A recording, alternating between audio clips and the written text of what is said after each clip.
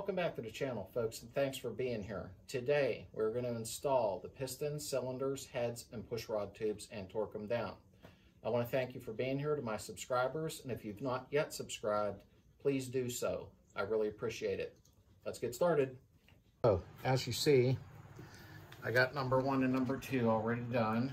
So I'm going to take you to the second side with me here and do number 3 and number 4. Now I have my pistons ready. Like you see in the last video, I clocked the rings, showed you how to do that. Not that I'm an expert, but I was just showing you what I've learned over the years. I got my wrist pins ready, oiled up already, of course, and half slid in. The snap rings are on the inner sides.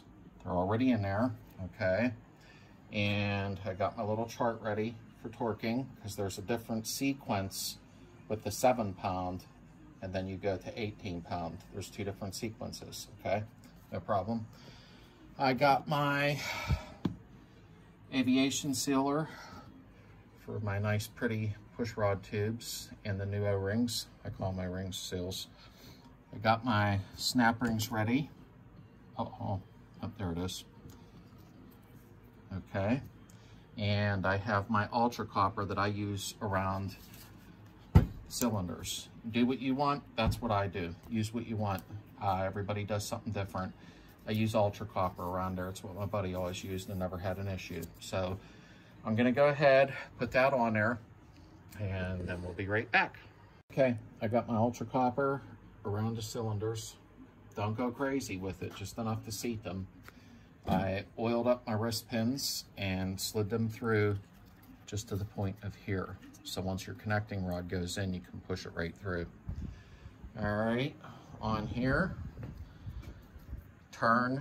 I just have my pulley sitting on there to turn it. Turn it, so number 3 is all the way out, okay?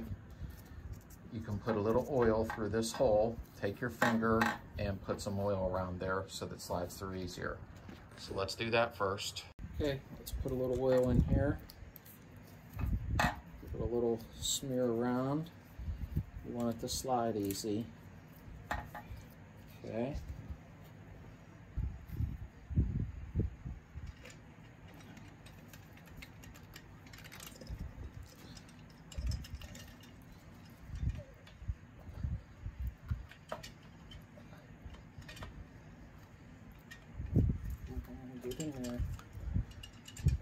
Okay, take the clutch alignment tool if you got one and just push it in all the way, okay?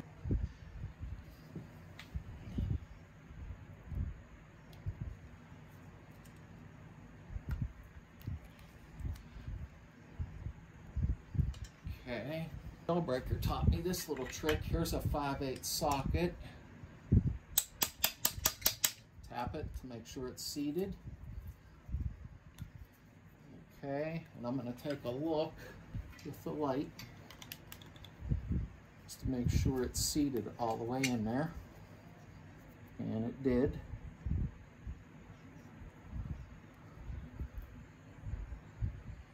Okay, now I'm going to take a screwdriver, make sure this clip is seated the whole way down.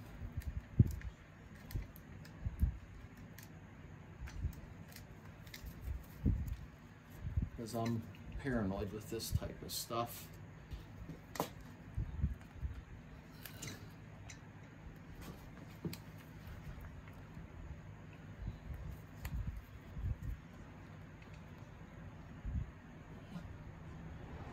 Okay, and then spin it a little bit. Just put one prong in one side and then on the other side of the bevel and try to spin it to make sure it's seated. You don't want these coming out. So, I got it down the studs, just like that. Bam. All right. Let me move you around so you can see. There, you got a front row seat now. All right, we're gonna turn this. Let me wipe this a minute. Got dirt on it with my hand.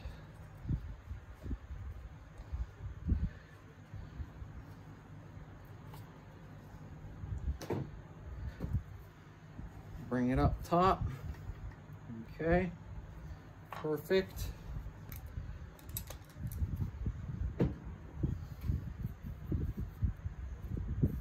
There we go. You want to oil that.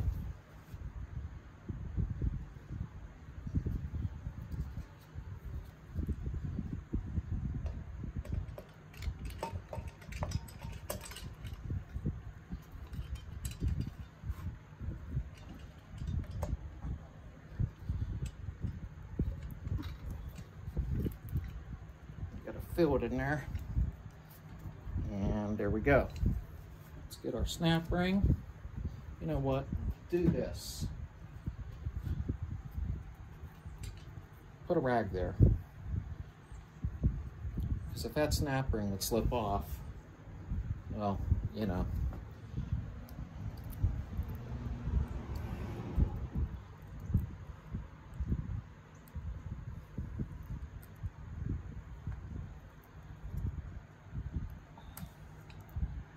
Okay, I'm going to give it a little tap.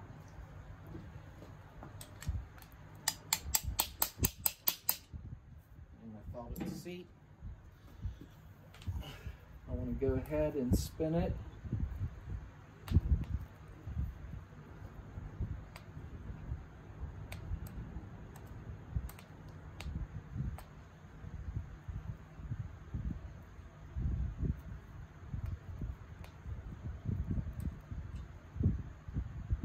Okay, it's spun.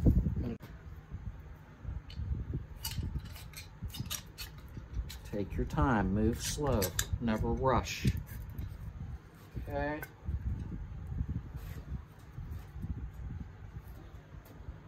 Clean up my mess here.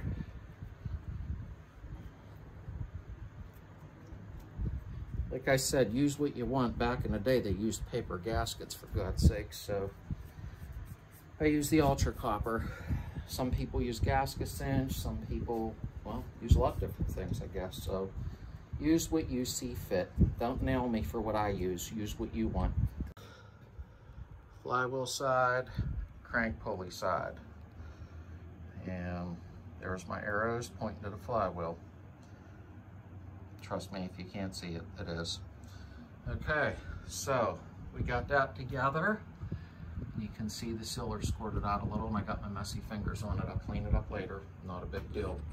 All right, next, push rod tubes. Okay, before you put your push rod tubes on, don't forget your heat shield. It snaps in down underneath here.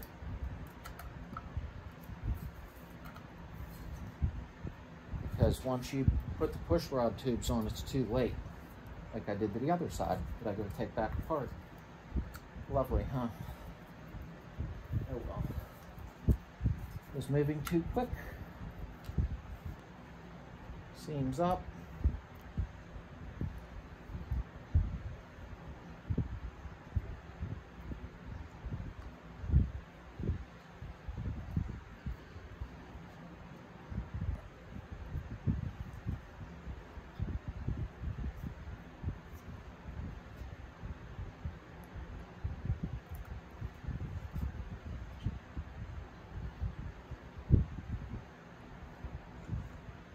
Okay, so push rod tubes are in.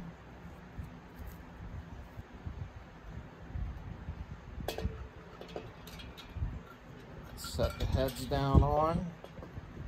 Got your push rod tubes in. They're in.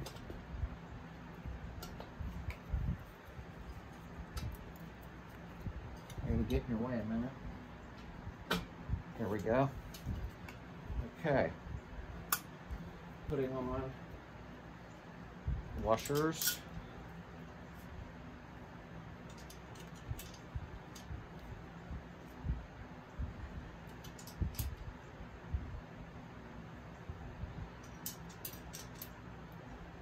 Okay, everything looks seated okay. All right, can you see? All right, spinning nuts on.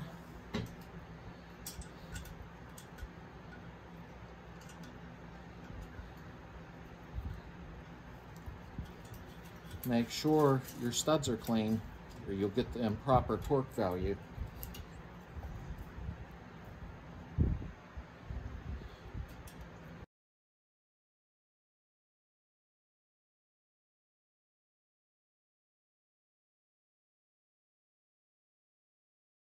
Take my ratchet and just snug them down. Don't tighten them, so just snug them a little bit.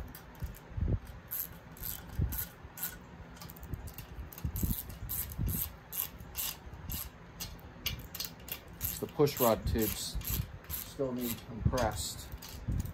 See, these ones are loose now from me doing that. Because your first torque value is only 7 foot-pound.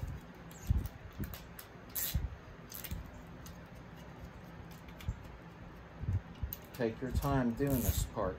Don't rush. Okay, the first sequence is what you see here. That is 7 foot-pound. So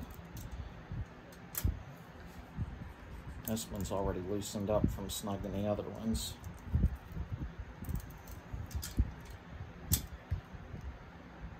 Okay. And 7 there. That one loosened a little, as normal.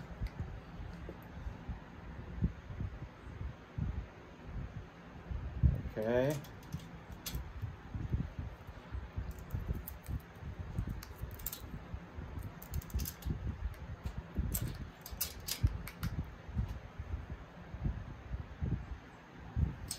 Okay.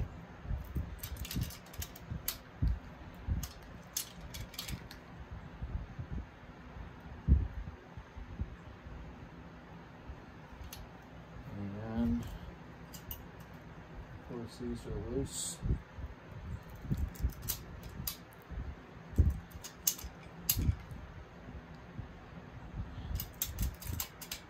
I tried to use my clicker torque wrench, but it don't want to click at that low of a value, so it is what it is.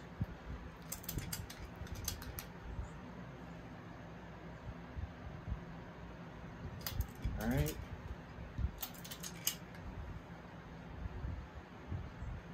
Okay, that's 7 foot-pound. Now this is the way I do it.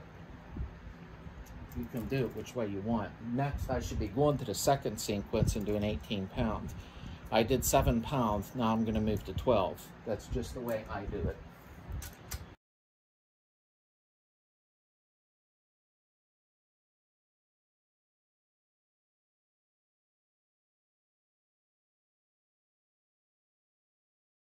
Now we're going to do the second sequence, as you see here.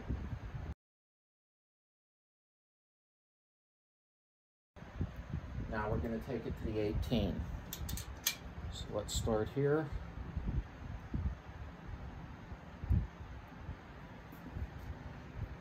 Whoop.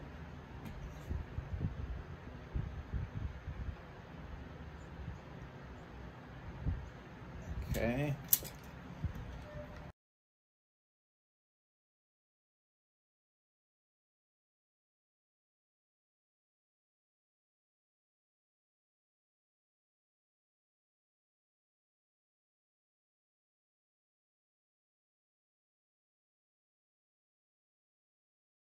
So,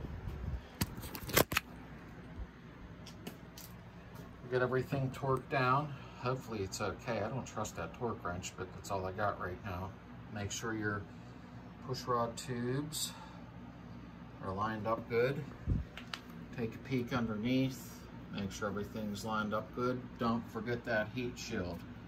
I did on the other side, and well, it's too late. I gotta pull apart now. Okay. Hey, I'm not doing it today, but all you'll be doing is dropping your push rod tubes down in if you can't wait till the next video. And you're putting your rocker arms on with a wavy washer and a 13mm nut. I believe that's 8mm thread.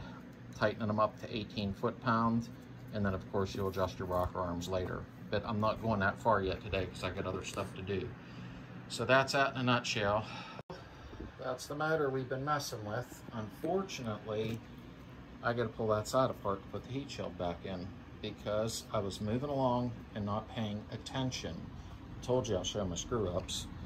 So make sure you don't forget that heat shield, guys. So that's that so far. That's together, and we'll continue on.